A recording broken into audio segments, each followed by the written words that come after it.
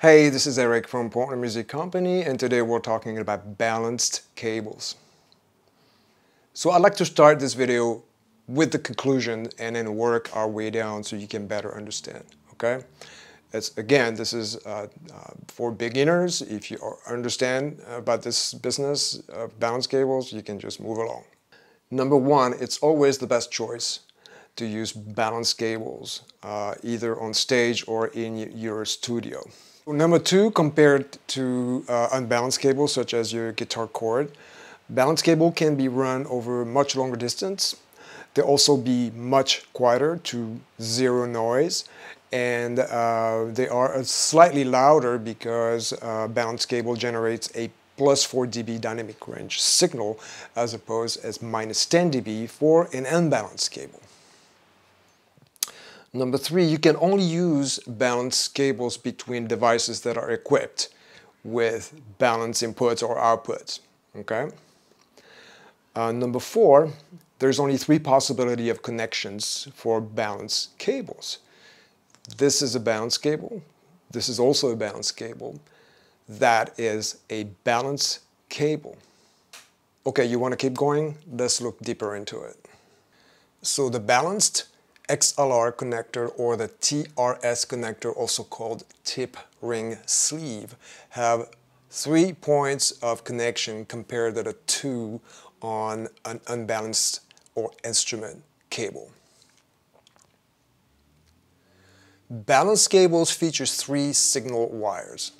A braided ground wire shielding the 2 inner signal wires as opposed to the 1 signal wire in a unbalanced cable or instrument cable. And the fact there are 2 signal wires instead of 1 is what really makes the whole difference. Okay, let's dig in. Let me try to explain in the simplest possible way how this all works, the science behind balanced cables.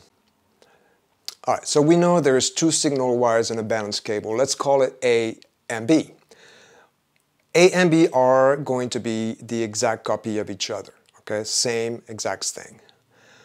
When A and B leaves the source, the polarity or phase gets reversed, okay? So, and what happens when you do that?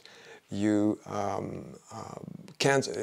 what you call phase cancellation. When the signal reaches its destination, A and B phase gets reversed back to its original polarity.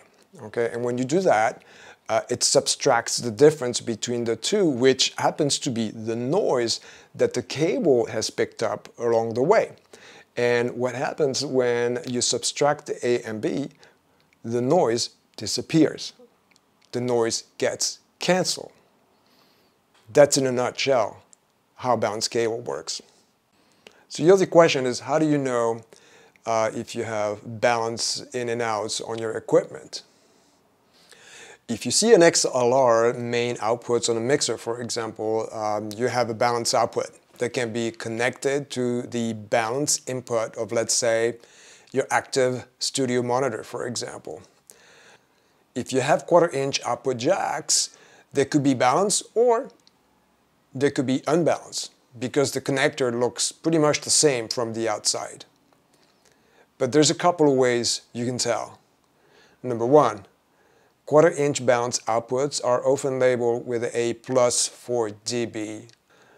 Number two, if nothing indicates that your 1/4-inch jack is balanced, you just need to check the specs of your gear, or even better, just come and ask us. Number three, combo jacks. They have been around for quite a while now, but some people are still confused by them. They actually are 2 plugs in one.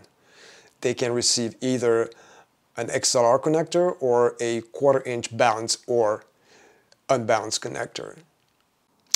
Well, I hope that wasn't too hard. Thank you for making it to the end of the video. Just as a quick reminder, all the Portner Music Company cables are going to be lifetime warranty. Don't forget about that. Hope to see you soon. Bye-bye.